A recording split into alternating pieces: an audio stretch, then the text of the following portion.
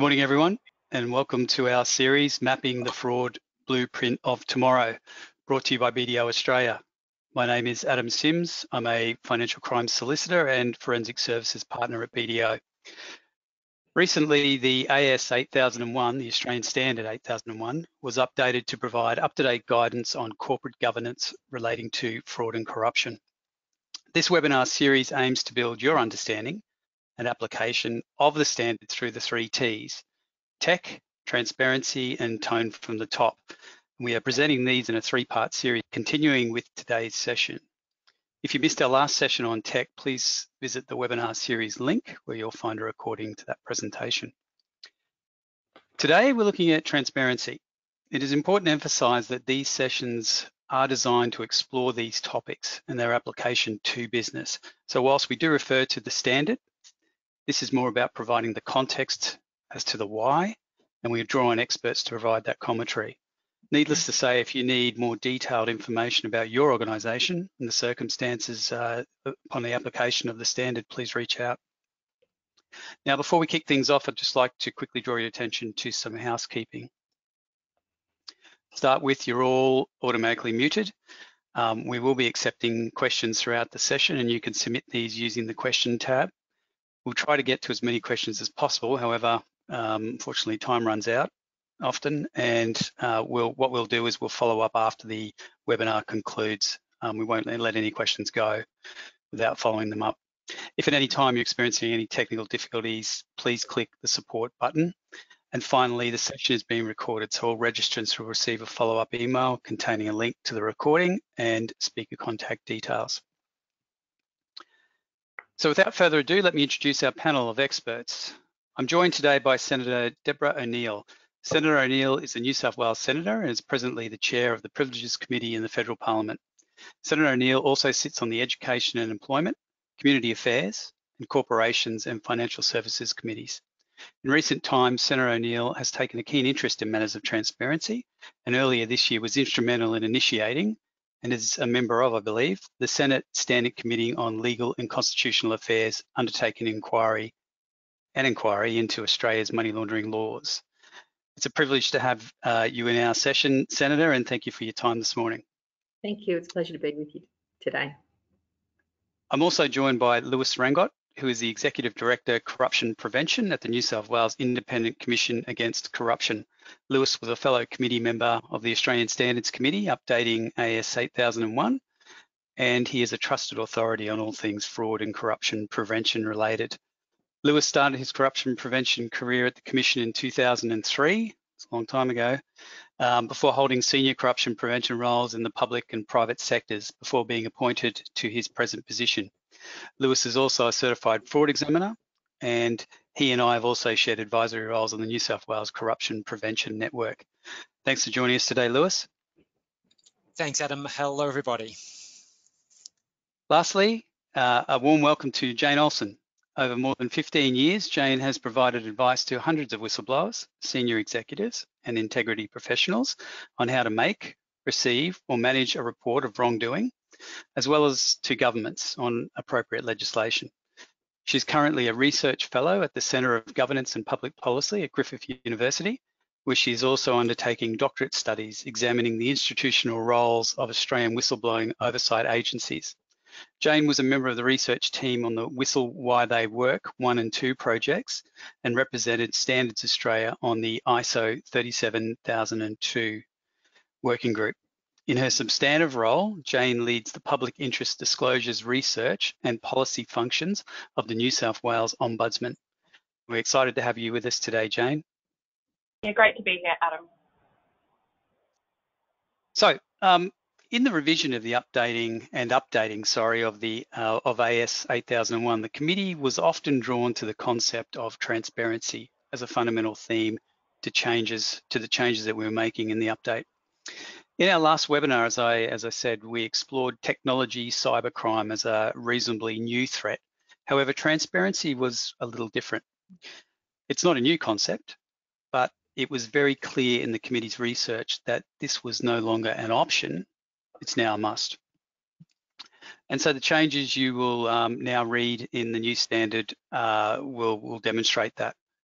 Organisations across the private and public sectors need to be mindful that we live in an age of transparency. If you are covering something up or doing something wrong, I think we all agree there is a high degree of probability that it will become known to the world at large at some point.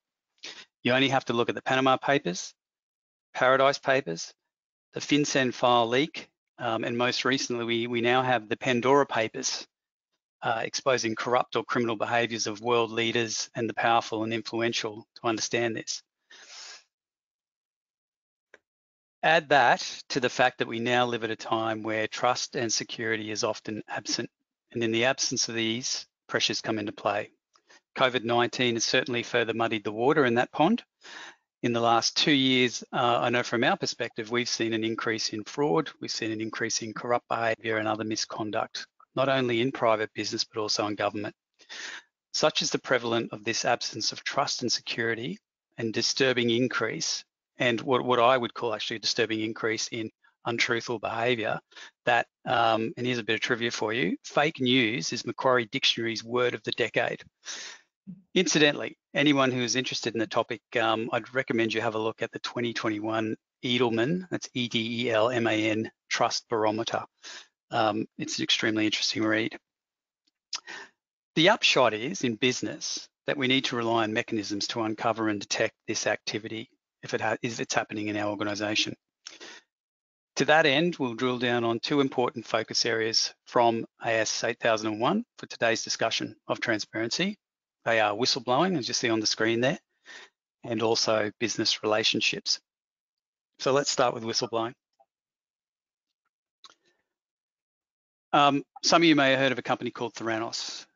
Theranos developed medical technology that was going to revolutionize the medical industry. Theranos was fudging the testing on the machine they developed as it didn't work. It was basically technologically impossible, the current medical technology. The founder and CEO, Elizabeth Holmes, was charismatic, described as charismatic, and it is alleged she even adopted a male tone voice to trick others into believing her.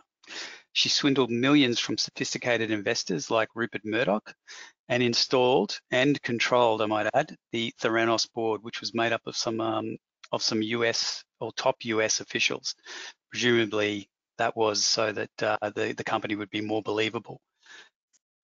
At worst, the machine was actually leading to misdiagnosis of serious illnesses.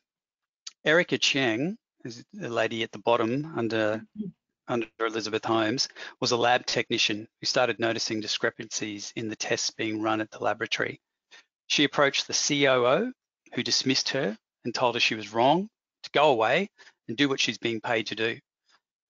She was so concerned that she then approached a board member. Now remember, that must have been a feat in bravery, given that they were top US officials or ex-top US officials. He also dismissed her and told her that she shouldn't be working there, as there were very smart people running the company. She was forced out of her dream job with a lot of doubt, anxiety, before deciding to blow the whistle to the New York Times. That unfortunately resulted in threats from the company. She was followed by private investigators and countless threats of legal action. She was then advised by a lawyer to report Theranos to a regulator. And by her own account, it took her 4 weeks sitting in front of a computer with the letter before she was consumed with self-doubt. And that was spawned by, I guess, the conduct of the company. And two, the other factors that were on her mind were, did I get this right? Is this going to be made public? Am I going to be humiliated publicly given the conduct of the company? She eventually made the disclosure, and ultimately Theranos was shut down. CEO, COO, both charged and presently before the courts in the US. The second example there is Wirecard. So Pav Gill is the guy at the bottom there in the middle. He's the whistleblower for Wirecard. He was a lawyer at Wirecard, and not long after starting in 2017, he was approached by a number of employees about an alleged wide-scale cooking of the books. Now, imagine being a legal officer in a new role and suddenly getting a whistleblower come forward with that. So he investigated. He quickly identified the main suspect who seemed to be a protected company financial officer, despite not having much experience, which he thought was odd. He diligently engaged an external law firm, thought this was a bit bigger than what he could handle, and a forensic investigation followed, resulting in seizure of emails, implicating widespread corruption in the company, all the way to the top. Now, he was heading up the investigation. He thought this would be great news. The board would be happy to hear this. Except he was given the astounding choice by the CEO to resign with a positive reference or be fired. Now, being a smart cookie lawyer, he took a copy of the incriminating data and subsequently resigned. He too was stalked by private investigators employed by the company. He was harassed. He couldn't get a job due to bad references, which was odd. He'd never had that before in his life. And a smear campaign by the company was identified. So he decided to turn whistleblower, use the information that he had. He continued to be discredited by the company until the arrest of the CEO, who was subsequently arrested, and the COO in that occasion, I believe, is still missing. He's disappeared. But the moral of the story is the experience almost destroyed his life. He's moved on, but he still suffers from anxiety and what could be described as post-traumatic stress. Jane, I understand you got some experience with the ATO matter. Did you want to talk about that one, given its Australian context?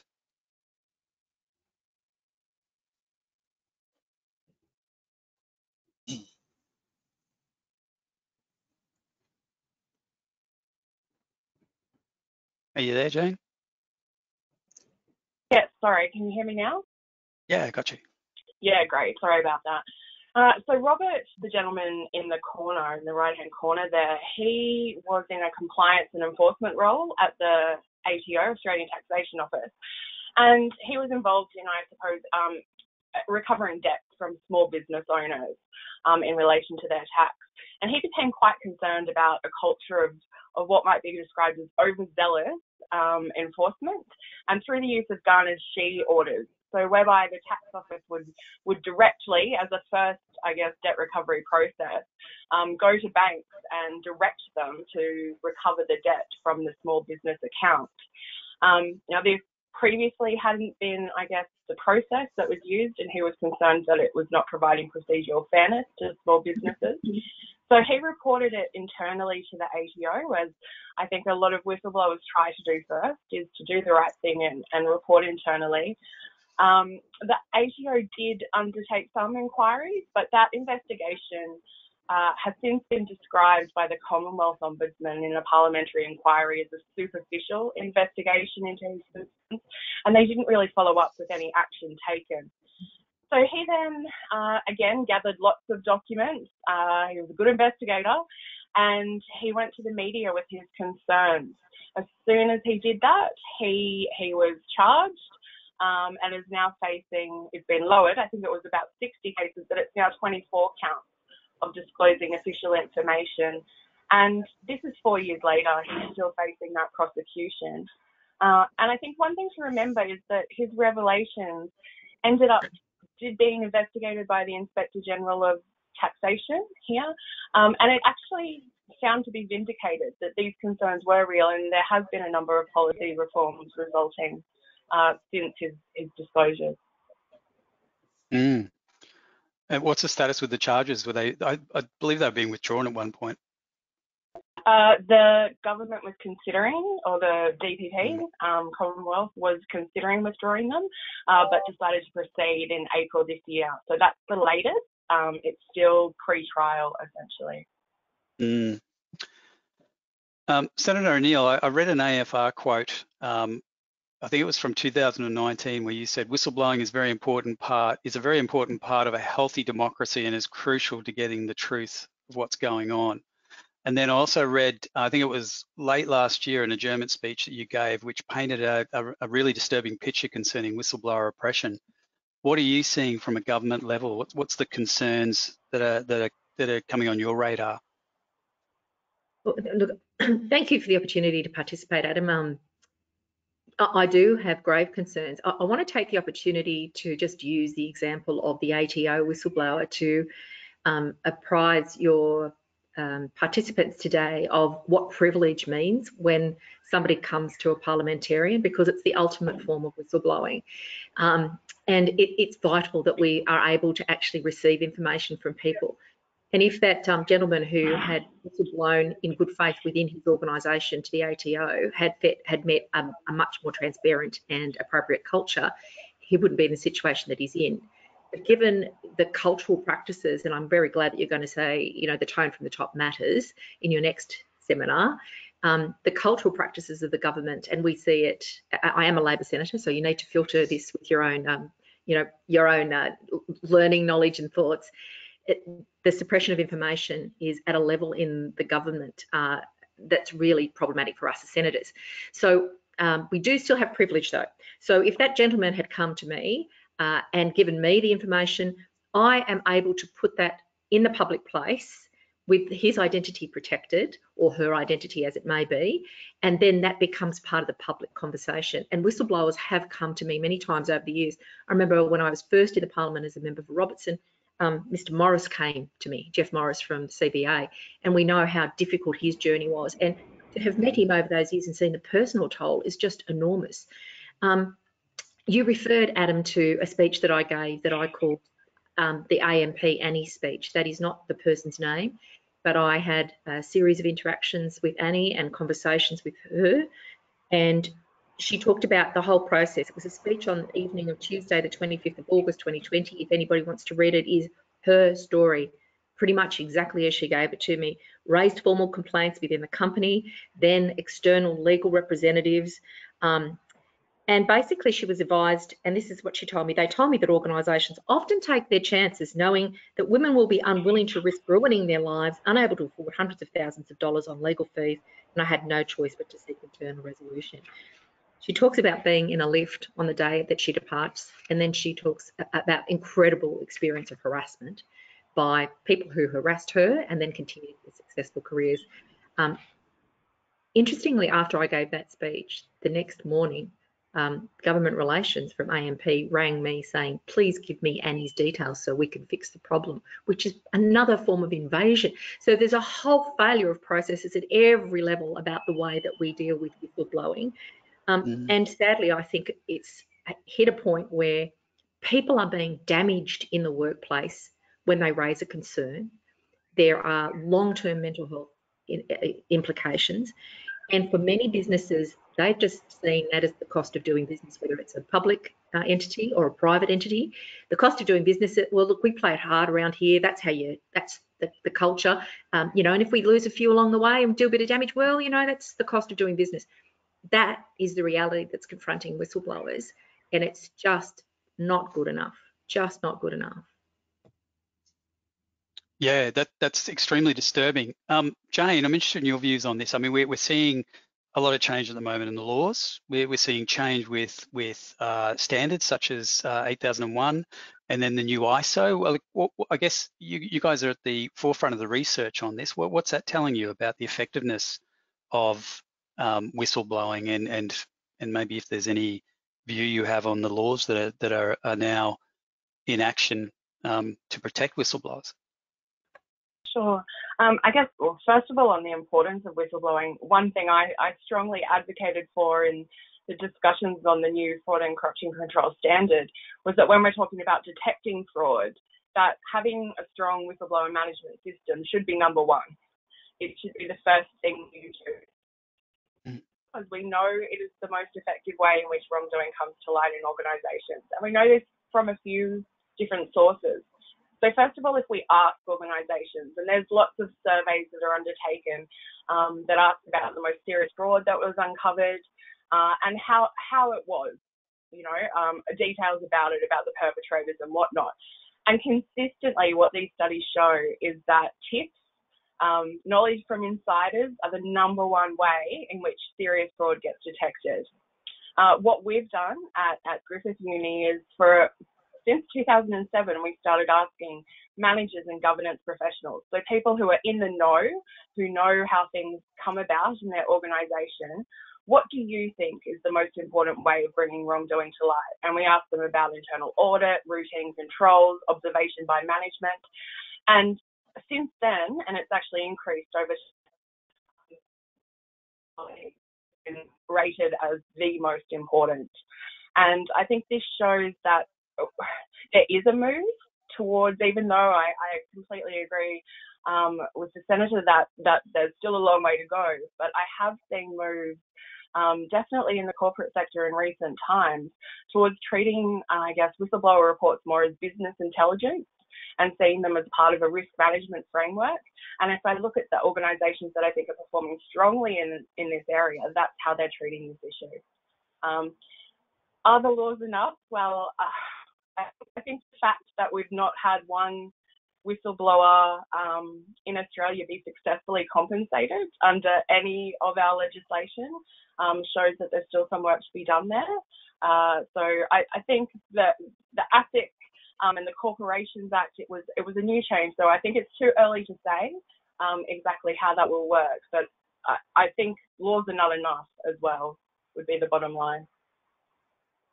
Yeah, I mean, my view's always been to clients, the opportunity to have a whistleblowing mechanism is, even if you're not required to have it by law, it's just a good barometer on the business. If something's going wrong, there's always going to be an avenue for someone to alert you as to what's happening. Okay, let's go on to the law now. At BDO, we actually run a whistleblowing hotline service, and in speaking with clients, prospective clients, and actual whistleblowers who call into the service, there are common concerns that exist in relation to whistleblowing, and you'll see them on your screen there.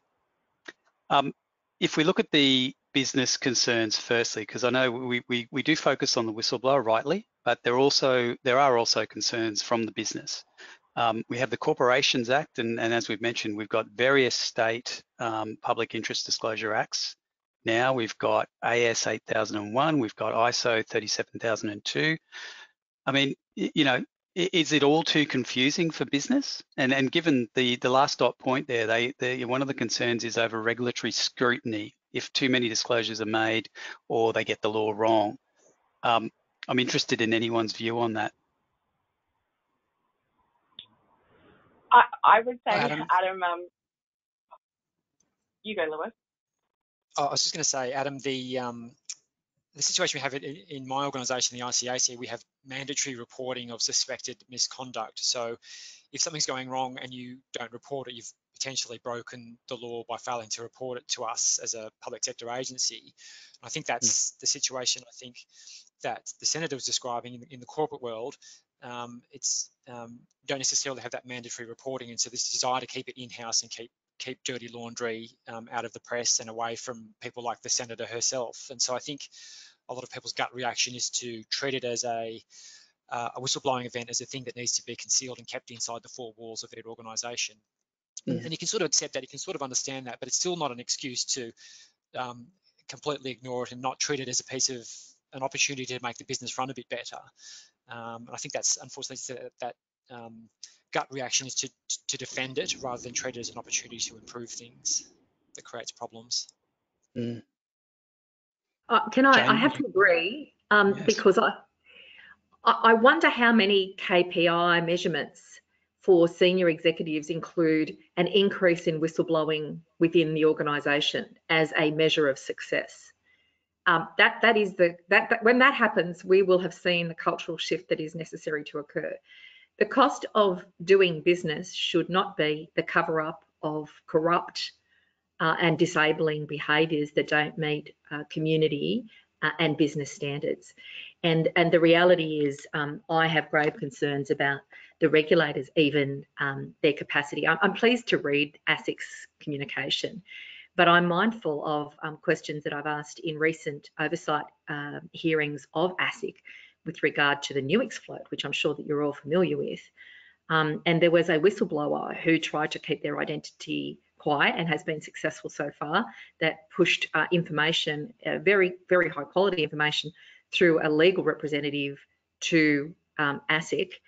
And I have grave concerns about the timeliness of the way in which that was responded to, although I have sensed a change in attitude in ASIC over the time that I've been overseeing their work through that committee.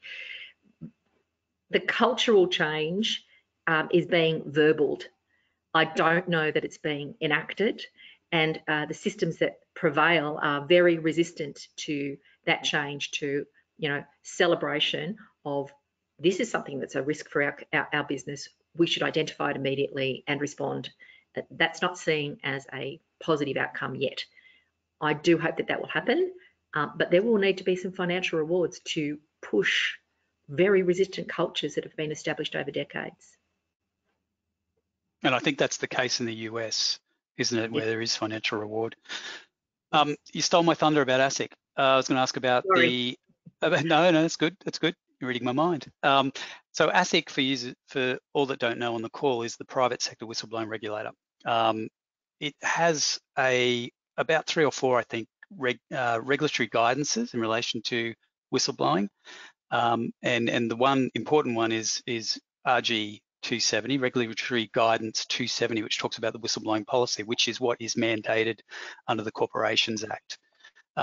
For those of you that are not familiar with that, you'll see on the right there just some dot points around what are the requirements under the Act and what are the requirements to go into a whistleblowing policy. There are more, but they're the important ones. I understand that ASIC recently wrote to CEOs after it did a 12-month audit of adherence to the new legislation. Jane, did you want to comment on what the letter was that went out to the CEOs and what it contained? Where were the failings that ASIC that ASIC observed in policies that exist after 12 months? Yeah, sure. So I guess what ASIC did was really conduct a desktop audit of policies. So I guess one thing to remember with this type of audit is that it's the first stage often. I mean, it's essential after a new, I guess, provision such as this, that the first thing is to have a policy in place, to have it consistent with the law. So I think it's, from an oversight point of view, it's a good first step, but it's only a first step because it's only reviewing what's on paper rather than what's happening in practice. On paper, what it found is that a lot of companies, I guess, either updated fully their whistleblower policy, given the changes to the whistleblower provisions that were made, and they really, ASIC really pushed CEOs and to do that and to ensure they did.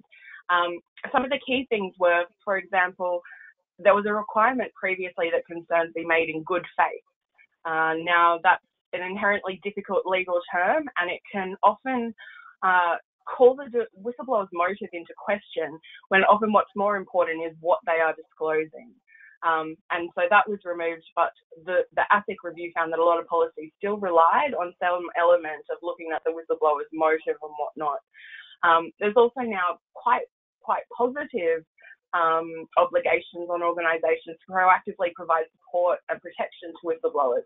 And often the practical mechanisms of how that was going to happen simply wasn't contained in policy. So that, I guess, those reassuring, encouraging what you need to convince people to get them to come forward, in many cases simply wasn't there, along with, I guess, different legal technicalities of the provisions being misunderstood. Yeah, I must say a lot of the questions we get when we are speaking to whistleblowers is about the process. So what's going to happen to their complaint?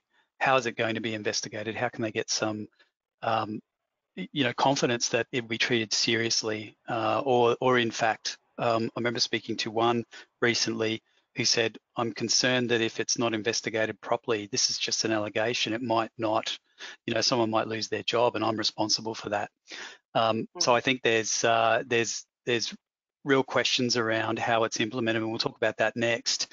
So I guess we're seeing a big pendulum swing back to the private sector.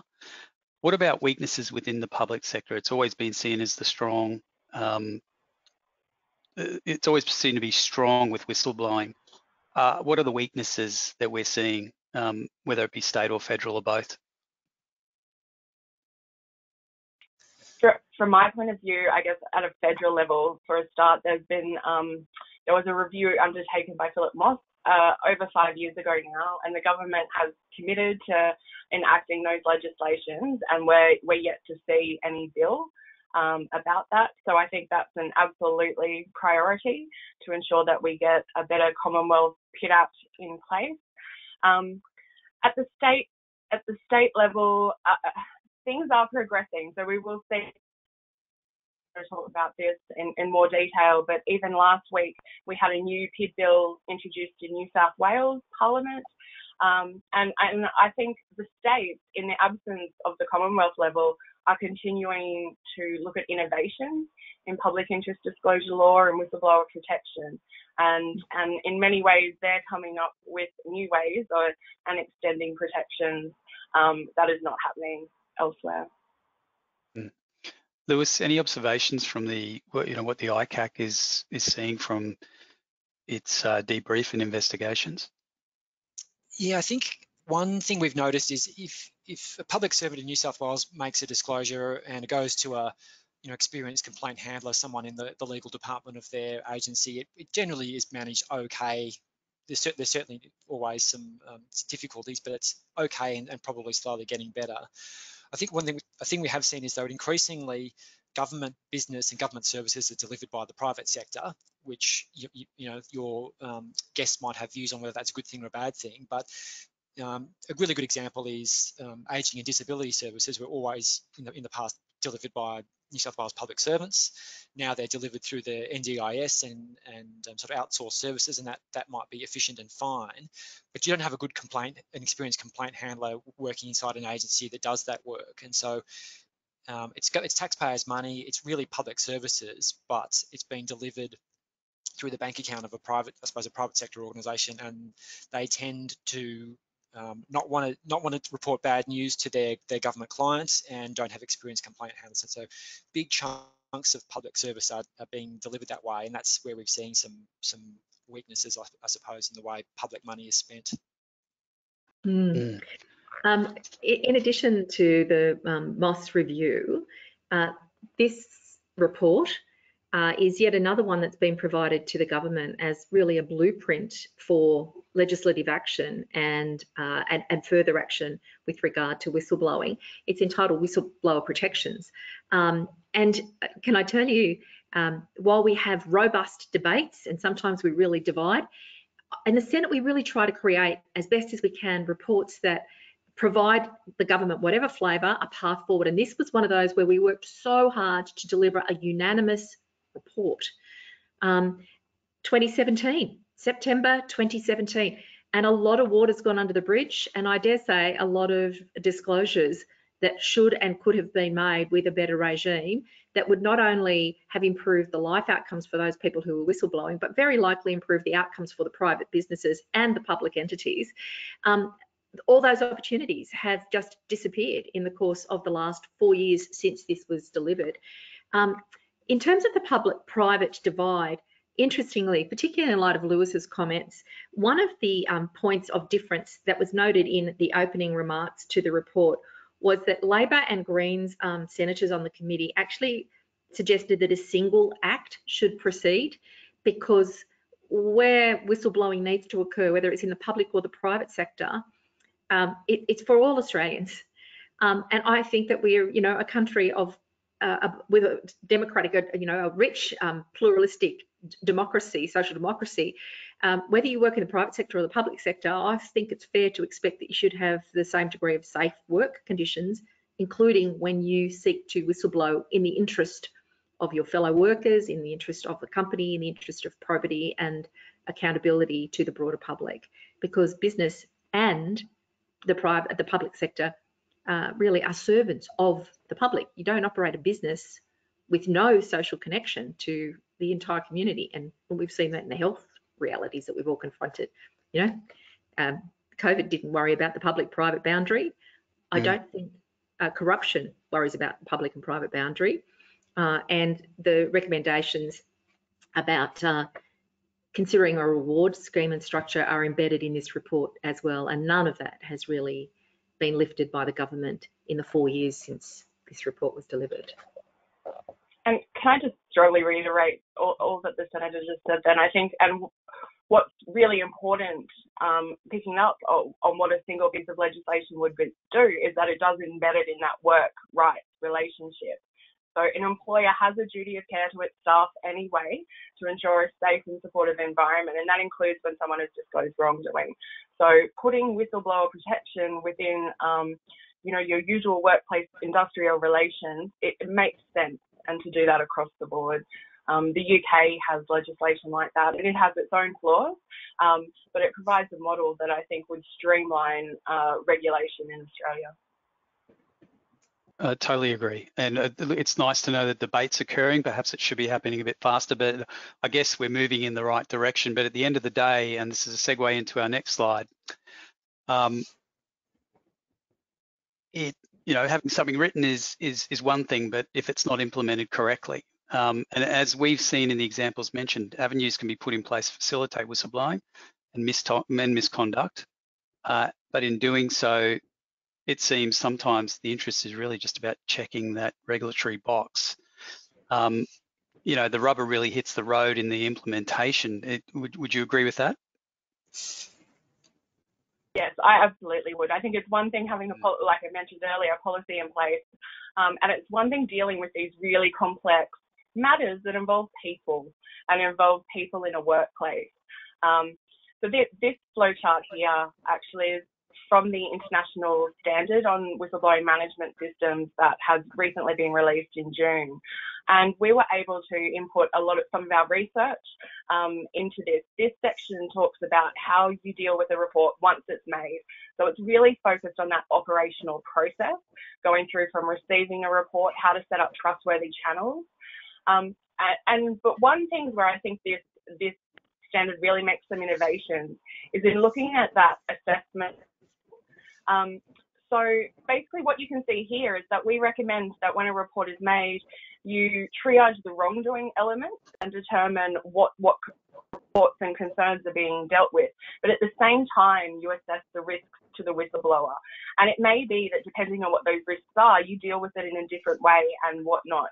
And some of our research found, for example, that when an organisation actually sits down with a whistleblower as soon as they've made a report and thinks through what can go wrong, what are the risks this person faces, that reporter actually faces half as much repercussions as they might otherwise would, and are more than twice as likely to say their organisation treated them well.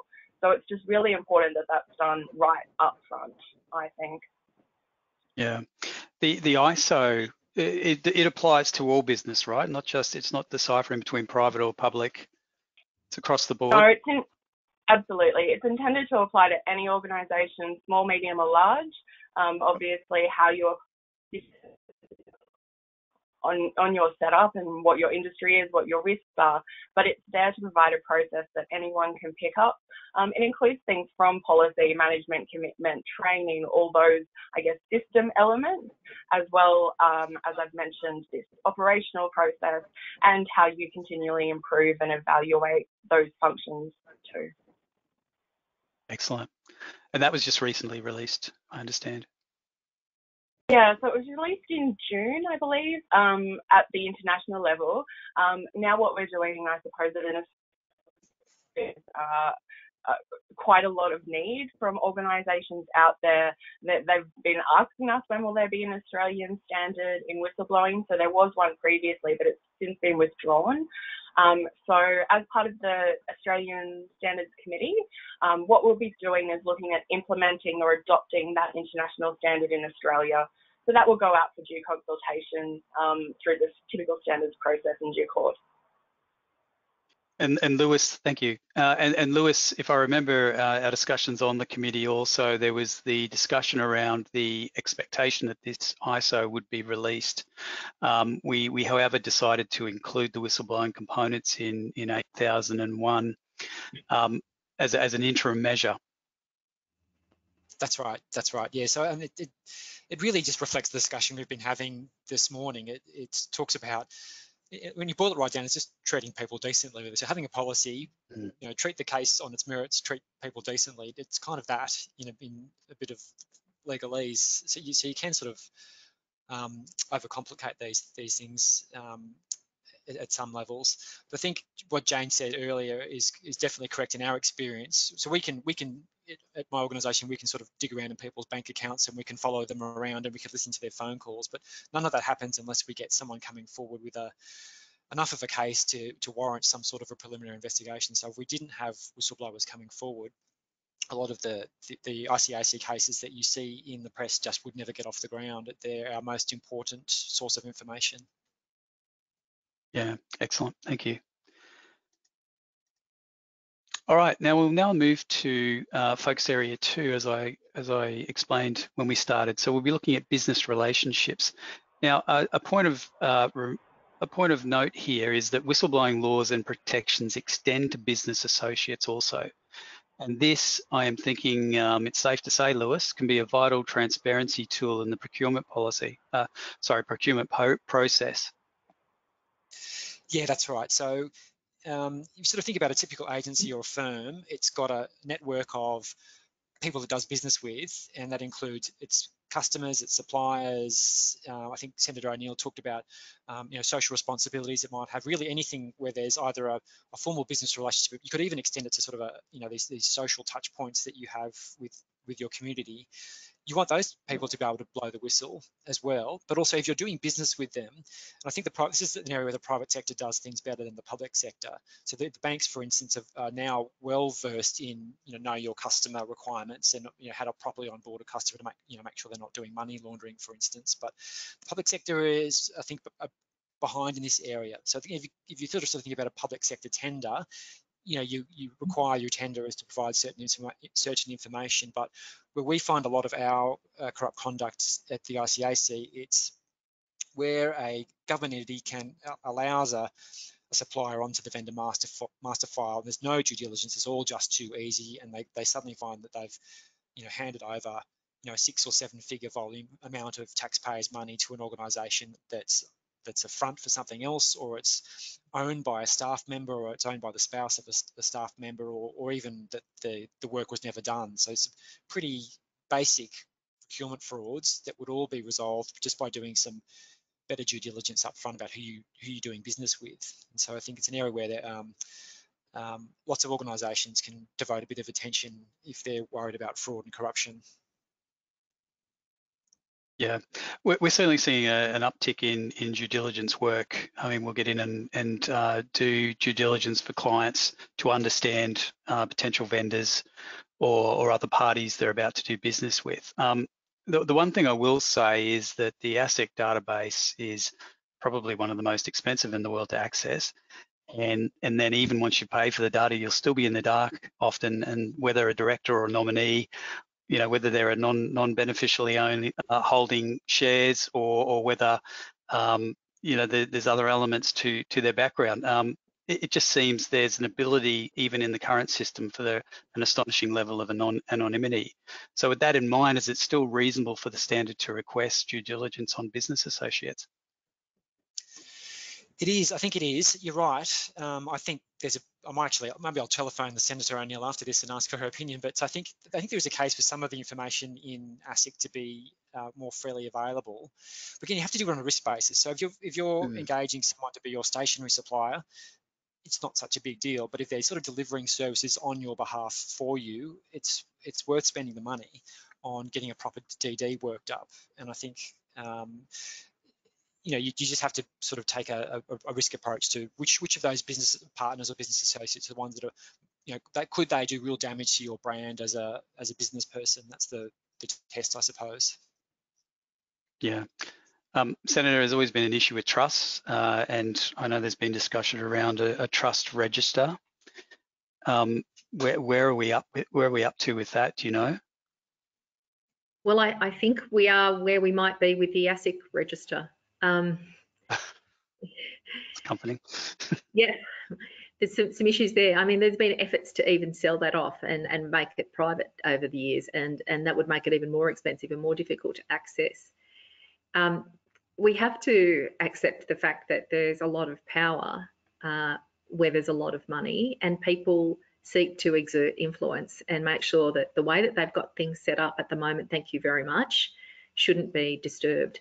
And I think it's an abuse of the term privacy to be able to carve yourself out with enough money, a place in which you can hide and not contribute to the public good through the services that you provide, through the jobs that you create, through the taxes that you pay, through goodwill in the community. So sadly, trusts have become a very powerful vehicle for people to provide that hiding place. I'm sure that they actually have a wonderfully useful and capacity to be part of a construction of people's wealth management, but it shouldn't be allowed to continue to be one where things are hidden. And I think we've seen with the Pandora Papers release just how much wealth can create spaces for it to sidestep social participation in the economies that it relies on to create its own wealth. So that's sort of an ethical question. And I guess it depends on where you stand. And like I said before, some business will go, well, that's just the cost of doing business. Some wealthy people say, well, that's just the cost of, you being poor, me being rich. I don't think that it's a healthy situation for us to be in. I mean, what would it be if, that little list you've got there on AS 8001 was something that every business had to provide to another business before they could do business, rather than, if you'd like to do business with me, go and do due diligence and check. Is this a sort of the document that people would just have, this is who I am, it's provided, and it'd be an easy checking point. That way it's like a partnership rather than another cost burden for business, because that's how it'll be described. I've got no doubt that it'll be described as more red tape. And there is, I come from a small business family background, and there is a sense of having, and my dad, built roads, had a very low level of education, and my brothers run businesses in that area, and my daughter's working. So small business is important. Yes, it will be seen as red tape, but it's critical that, the protections that are needed for the business are able to be easily accessed. And it's not that they don't want to do the right thing so much of the time, it's just that it's so sticky to get what you need. And so uncertain about where you might find the truth in this, fake news world. Indeed. I know the answer to this, but I'm going to ask you.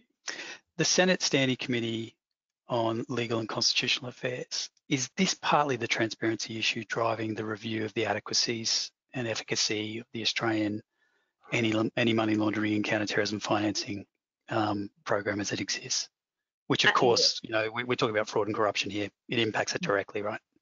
Yeah, it absolutely does. I mean, we've just seen this extraordinary release of millions of previously, secret documents, Pandora Papers.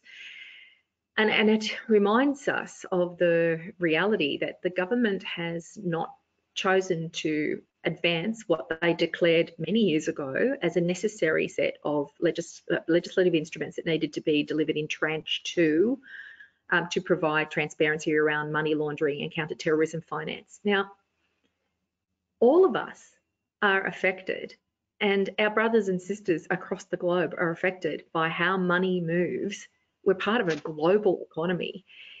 Other nations have taken their responsibility in terms of anti-money laundering and counter-terrorism finance very seriously, and they've uploaded their capacity across industries to make sure that that's not going on.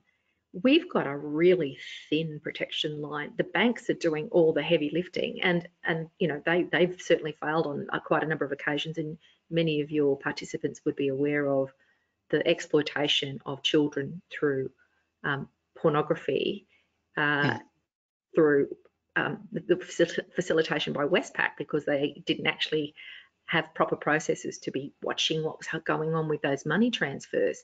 So these are not victimless crimes, and it's not just about other places. And it concerns me that, and again, it goes to your next session, the leadership from the top, the tone from the top. Is Australia a good international citizen? Can we look around at Canada and Britain and other economies and say, well, they're doing their bit to make sure that money is not being laundered around the world? Sadly, Australia is at a point where now, we're a bit of a honeypot, frankly, and I don't know a single Australian who I've met in my entire time in public office who wants to be a honeypot for money laundering or for facilitating terrorism finance. We don't want to be that country. failure to act, failure to bring in lawyers, failure to bring in property transfer through the real estate industry leaves us very, very exposed. And again, it speaks to cultural practices and the power of those who already have power in resisting change. I think we, correct me if I'm wrong, if Australia and the US are the only countries that haven't imposed the FATF recommendations. Is that correct? Yeah, it is. So we're at the wrong end of the queue. We're at the wrong end of the queue. So I think it's very important that we advance this inquiry. And I know that there is and will be resistance. And again, it'll be the, too much red tape, the cost of doing business is, yes.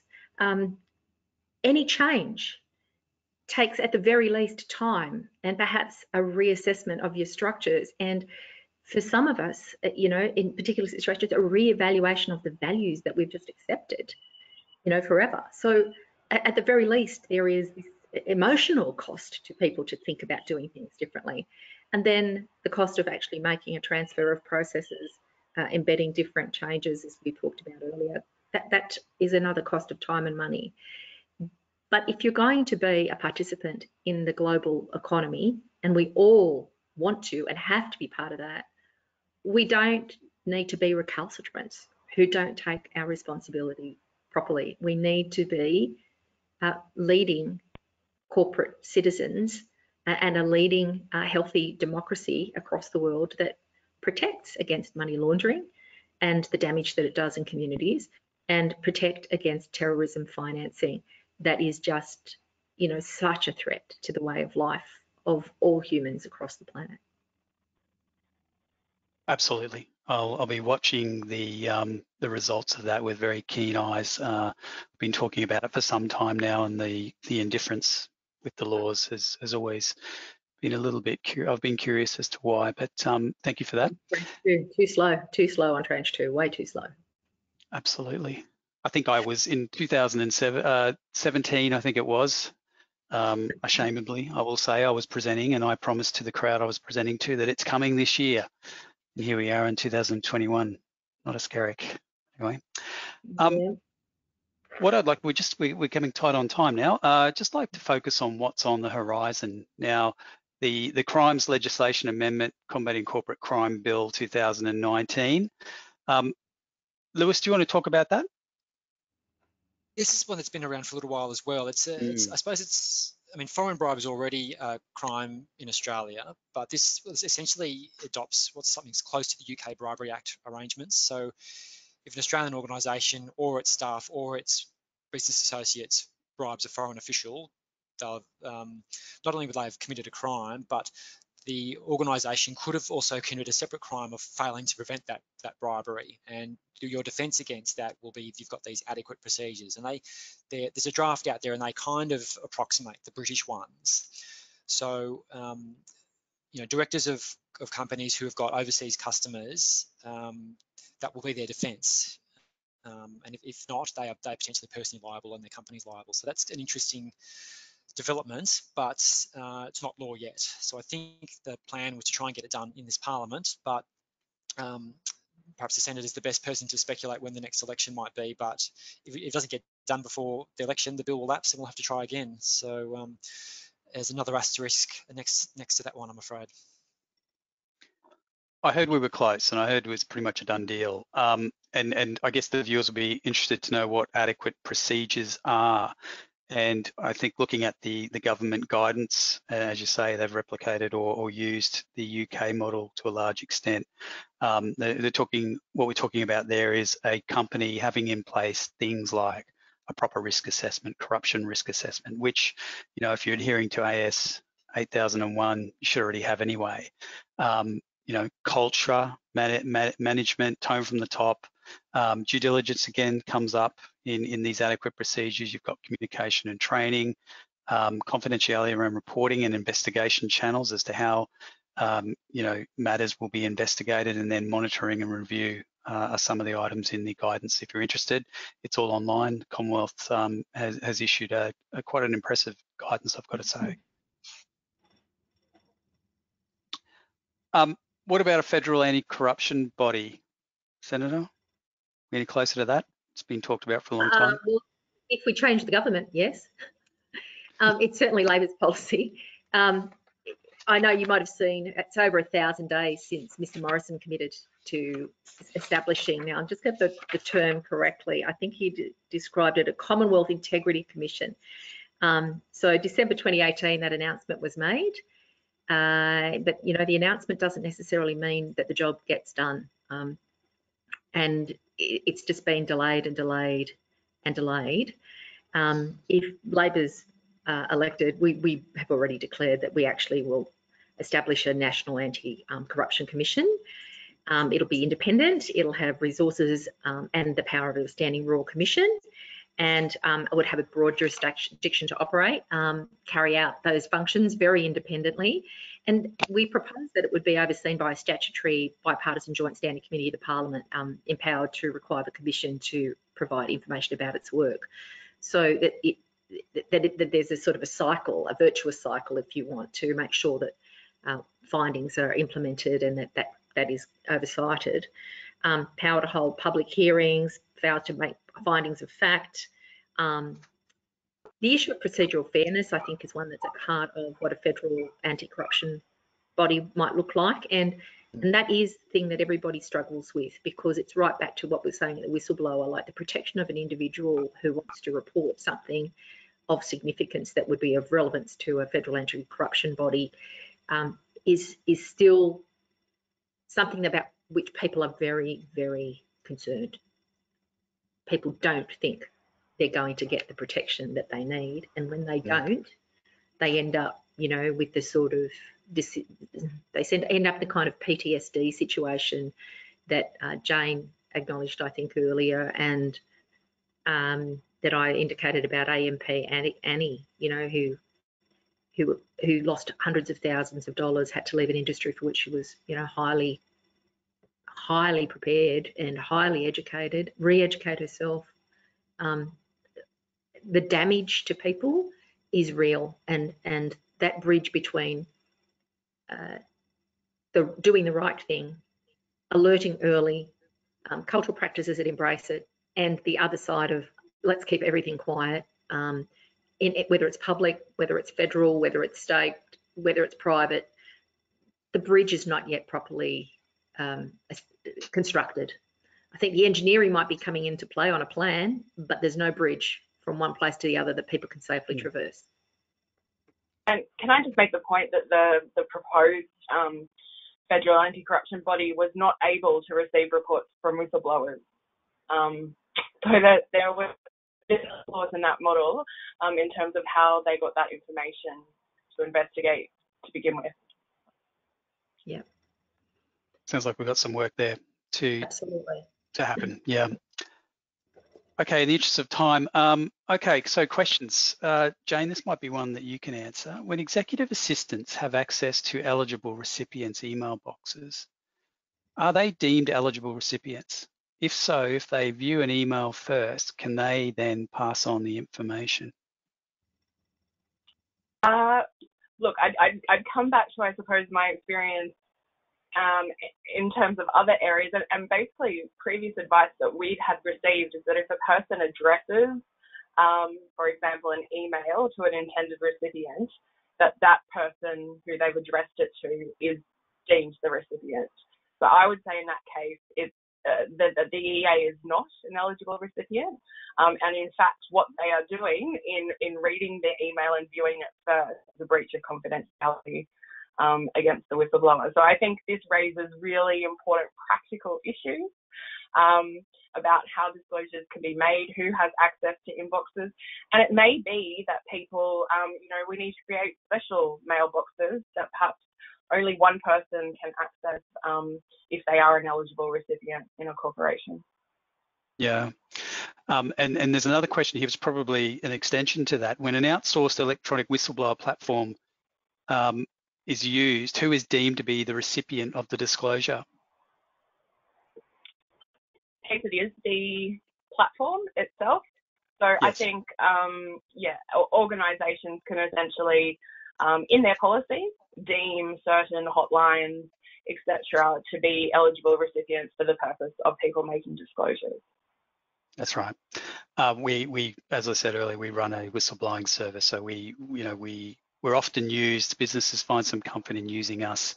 We protect anonymity. We're that centre line in terms of the protections that a whistleblower has. We're independent, and then we reach into the business as the recipient. Okay. That brings us to the end of the presentation. Before we conclude, I'd just like, for anyone that's interested in understanding more about whistleblowing, please make sure you consider attending the upcoming 3rd Australian National Whistleblowing Symposium to be held virtually on the 11th of November. I would highly recommend it if you're interested. And that brings us to the end of this discussion. So thank you, Senator O'Neill. Thank you, Jane. Thank you, Lewis, for your valued insights. I'm sure you, the listeners, would agree that was a great session. Next month, as I said when I opened up, we'll be discussing tone from the top and delving into the board and C-suite responsibilities and the impact of corporate culture on crime and misconduct. This will be an informative look at how boards and management need to address corporate crime. Finally, before we close the session, we'd appreciate it if you'd fill out a short feedback survey that will launch once we close the webinar to help us improve our future webinars. Thank you for joining us today, and I hope you can join us for the next webinar. Have a great day. Thanks, everyone. Lovely to meet you all. Thanks all. Thank you.